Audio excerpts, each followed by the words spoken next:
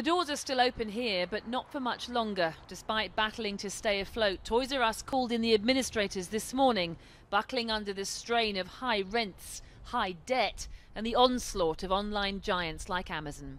Now Britain's biggest toy retailer will shut all 105 remaining stores, with a loss of more than 3,000 jobs.